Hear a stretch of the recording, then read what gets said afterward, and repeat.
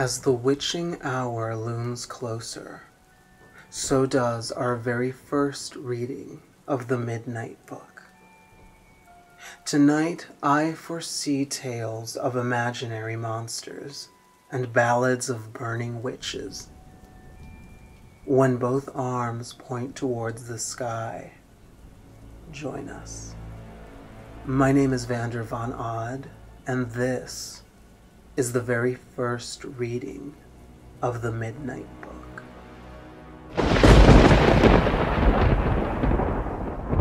When both arms point towards the sky, a dozen chimes the clock will cry.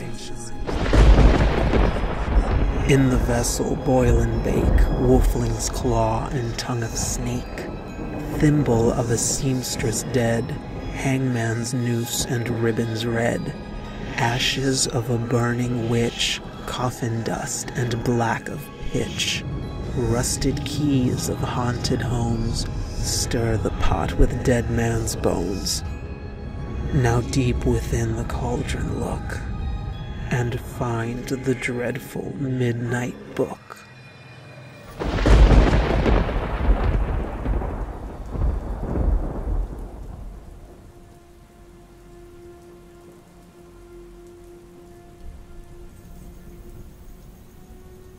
Fear is primal. It transcends decades, centuries, millennia. You learn to laugh and you learn to love, but fear is within all of you from the moment you are born. Conjured forth and trapped inside this binding is an ever-growing collection of my most treasured horror stories and poems from the last 300 years. I'd like to dig within the pages of the Midnight Book and exhume the tales of generations past. Some will be recognizable classics, others are long forgotten gems, but every story is a horrifying love letter to our lifelong companion, fear. Tonight's story is one of my absolute favorites. I first read it in a very old paperback issue of Weird Tales magazine that my father gifted me when I was a small child.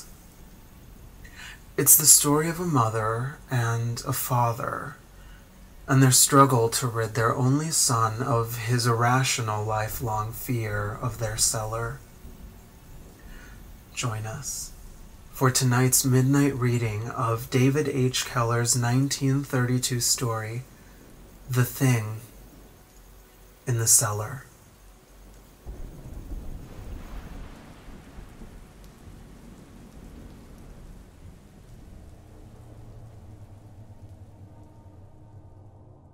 It was a large cellar, entirely out of proportion to the house above it.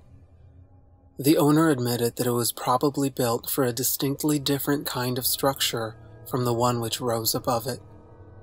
Probably the first house had been burned, and poverty had caused a diminution of the dwelling erected to take its place. A winding stone staircase connected the cellar with the kitchen. Around the base of this series of steps, successive owners of the house had placed their firewood, winter vegetables, and junk. The junk had gradually been pushed back till it rose head high in a barricade of uselessness. What was back of that barricade no one knew, and no one cared. For some hundreds of years, no one had crossed it to penetrate to the black reaches of the cellar behind it. At the top of the steps, separating the kitchen from the cellar, was a stout oaken door. This door was, in a way, as peculiar and out of relation to the rest of the house as the cellar. It was a strange kind of door to find in a modern house, and certainly a most unusual door to find in the inside of a house. Thick, stoutly built, dexterously rabbeted together with huge wrought iron hinges, and a lock that looked as though it came from Castle Despair. Separating a house from the outside world, such a door would be excusable. Swinging between kitchen and cellar, it seemed peculiarly inappropriate. From the earliest months of his life, Tommy Tucker seemed unhappy in the kitchen. In the front parlor, in the formal dining room, and especially on the second floor of the house, he acted like a normal, healthy child. But carry him to the kitchen, he at once began to cry. His parents, being plain people, ate in the kitchen save when they had company. Being poor, Mrs. Tucker did most of her work, though occasionally she had a charwoman in to do the extra Sunday cleaning, and thus much of her time was spent in the kitchen. And Tommy stayed with her, at least as long as he was unable to walk. Much of the time, he was decidedly unhappy. When Tommy learned to creep, he lost no time in leaving the kitchen.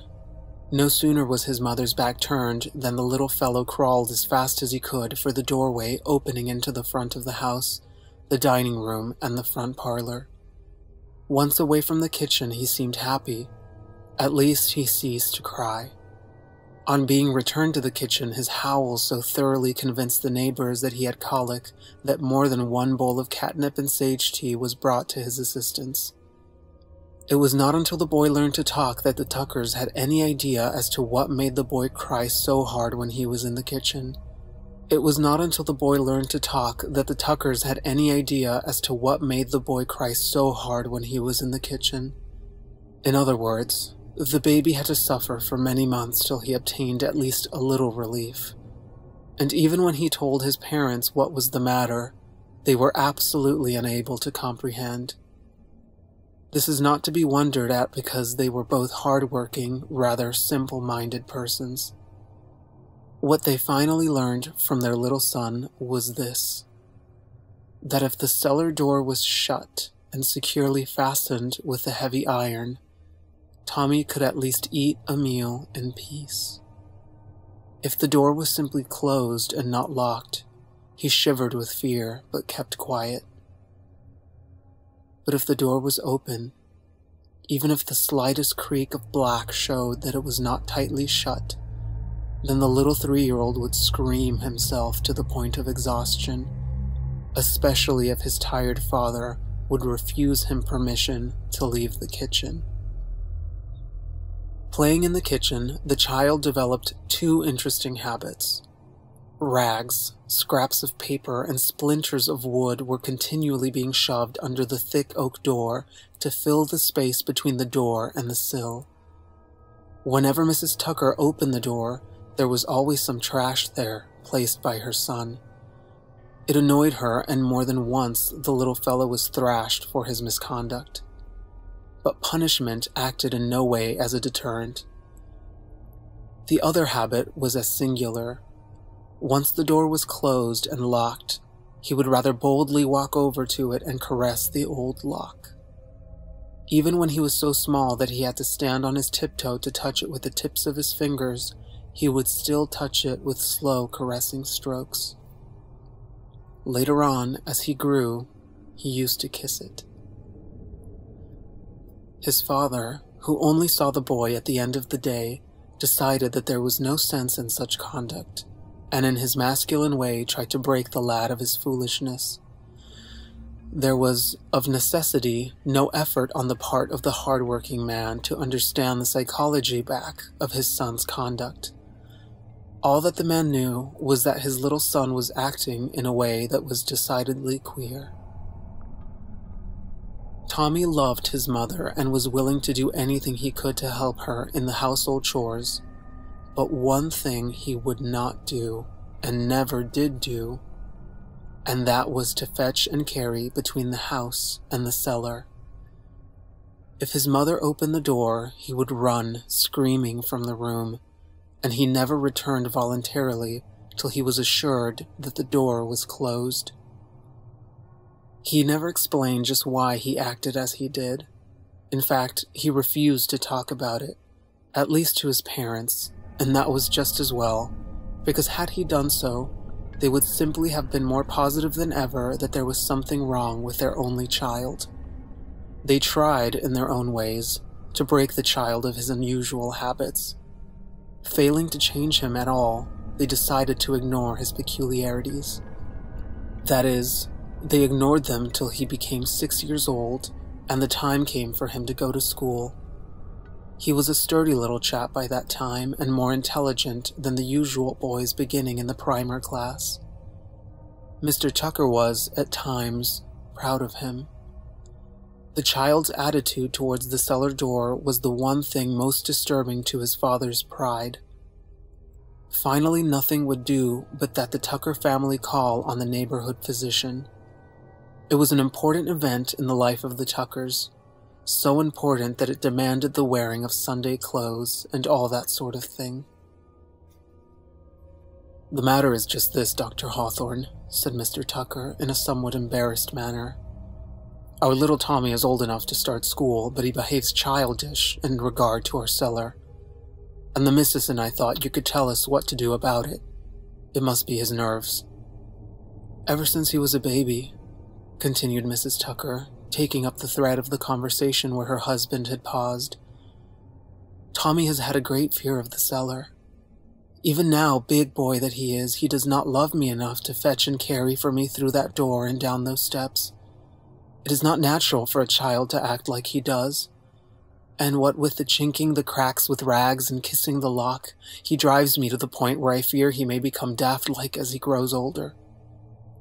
The doctor, eager to satisfy new customers and dimly remembering some lectures on the nervous system received when he was a medical student, asked some general questions, listened to the boy's heart, examined his lungs, and looked at his eyes and fingernails. At last he commented, "Looks like a fine, healthy boy to me." "Yes, all except the cellar door," replied the father. "Has he ever been sick?" "Not but fits once or twice when he cried himself blue in the face," answered the mother. "Frightened?" "Perhaps. It was always in the kitchen." "Suppose you go out and let me talk to Tommy by myself." And there sat the doctor very much at his ease, and the little 6-year-old boy very uneasy. "Tommy, what is there in the cellar you are afraid of?" "I don't know." "Have you ever seen it?" "No, sir." "Ever heard it? Smelt it?" "No, sir." "Then how do you know there is something there?" "Because." "Because what?" "Because there is." That was as far as Tommy would go, and at last his seeming abstinency annoyed the physician even as it had for several years annoyed Mr. Tucker.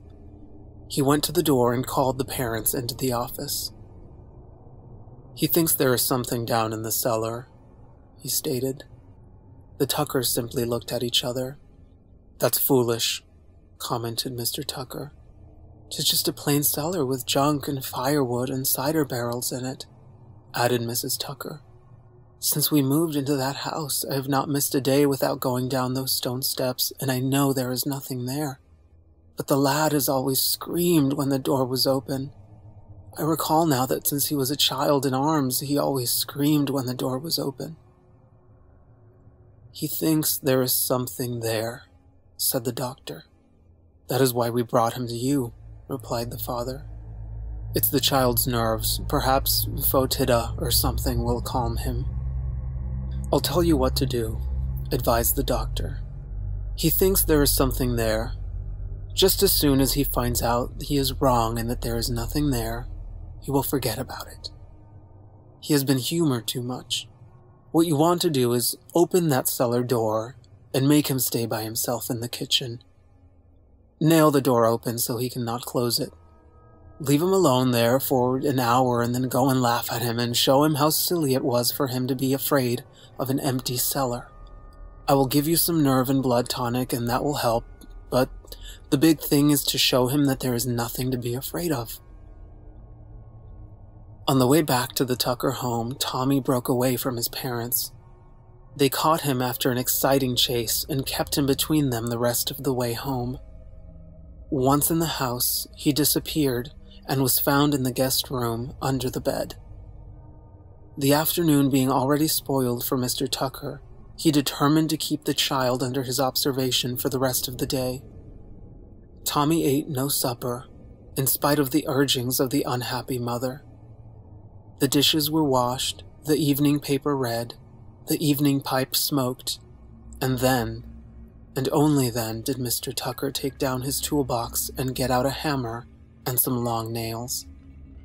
"And I am going to nail the door open, Tommy, so you cannot close it, as that is what the doctor said.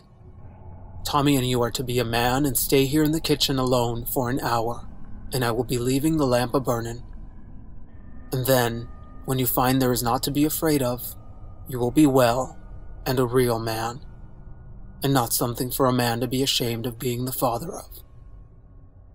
But at the last Mrs. Tucker kissed Tommy and cried and whispered to her husband not to do it, and to wait till the boy was larger. But nothing was to do except to nail the thick door open so it could not be shut, and leave the boy there alone with the lamp burning, and the dark open space of the doorway to look at, with eyes that grew as hot and burning as the flame of the lamp. That same day, Dr. Hawthorne took supper with a classmate of his, a man who specialized in psychiatry and who was particularly interested in children. Hawthorne told Johnson of his newest case, the little Tucker boy, and asked him for his opinion. Johnson frowned. "Children are odd, Hawthorne. Perhaps they are like dogs. It may be their nervous system is more acute than in the adult. We know that our eyesight is limited, also our hearing and smell. I firmly believe that there are forms of life which exist in such a form that we can neither see, hear, nor smell them. Fondly, we delude ourselves into the fallacy of believing that they do not exist because we cannot prove their existence. This Tucker lad may have a nervous system that is particularly acute. He may dimly appreciate the existence of something that's in the cellar which is unappreciable to his parents. Evidently, there is some basis to this fear of his. Now, I'm not saying that there is anything in the cellar. In fact, I suppose that it is just an ordinary cellar. But this boy, since he was a baby, has thought that there was something there. And that is just as bad as though there actually were. What I would like to know is what makes him think so. Give me the address and I will call tomorrow and have a talk with the little fellow. What do you think of my advice?" "Sorry, old man, but I think it was perfectly rotten. If I were you, I would stop around there on my way home and prevent them from following it. The little fellow may be badly frightened. You see, he evidently thinks there is something there. But there isn't. Perhaps not. No doubt he is wrong. But he thinks so." It all worried Dr. Hawthorne so much that he decided to take his friend's advice. It was a cold night, a foggy night, and the physician felt cold as he tramped along the London streets. At last he came to the Tucker house. He remembered now that he had been there once before, long ago, when little Tommy Tucker came into the world. There was a light in the front window, and in no time at all, Mr. Tucker came to the door. "I have come to see Tommy," said the doctor. "He is back in the kitchen," replied the father. "He gave one cry, but since then he has been quiet," sobbed the wife. "If I had let her have her way, she would have opened the door, but I said to her, 'Mother, now is the time to make a man of our Tommy.' And I guess he knows by now that there was naught to be afraid of. Well, the hour is up. Suppose we go and get him and put him to bed." "It has been a hard time for the little child," whispered the wife. Carrying the candle, the man walked ahead of the woman and the doctor, and at last opened the kitchen door. The room was dark. "Lamp has gone out," said the man. "Wait till I light it. Tommy?" "Tommy?" called Mrs. Tucker. But the doctor ran to where a white form was stretched out on the floor. Sharply he called for more light. Trembling, He examined all that was left of little Tommy. Twitching, he looked into the open space down into the cellar. At last, he looked at Tucker and Tucker's wife. Tommy's been hurt. I guess he's dead," he stammered. The mother threw herself on the floor and picked up the torn, mutilated thing that had been only a little while ago her little Tommy. The man took his hammer and drew out the nails and closed the door and locked it, and then drove in a long spike to reinforce the lock. Then he took hold of the doctor's shoulders and shook him. "What killed him, doctor? What killed him?" he shouted into Hawthorne's ear. The doctor looked at him bravely in spite of the fear in his throat. "How do I know, Tucker?" he replied.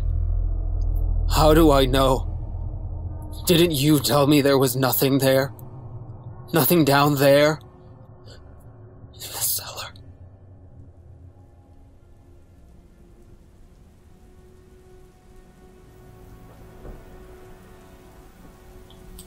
Not all monsters hunt indiscriminately. Sometimes they crave a very specific kind of flesh. David H. Keller's The Thing in the Cellar has been a long-time favorite of mine. For me, in almost every way, it parallels the queer experience and the dangers that at times only we can perceive. It's a cautionary reminder that sometimes those who love us can harm us the most. Closing tonight's midnight reading, I'd like to share with you a tale of scorch and scorn in verse. This is a poem by Mary Elizabeth Councilman titled Witch Burning.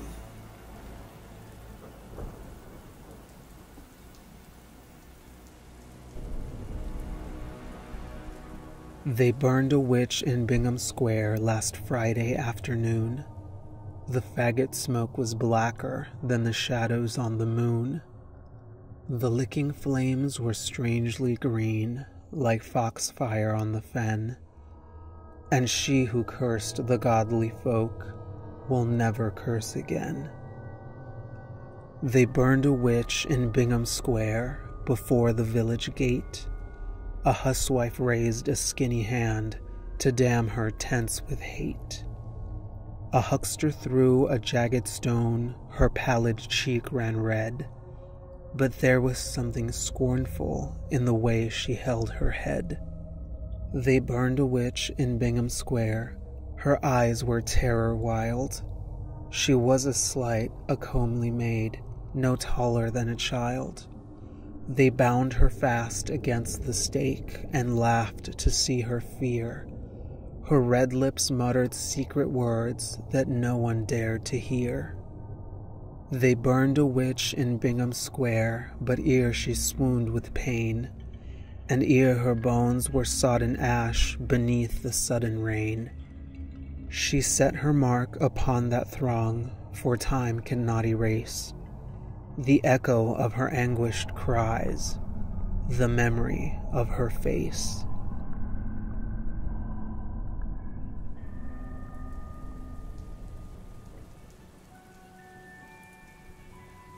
As the witching hour comes to a close, so does our very first reading of the Midnight Book.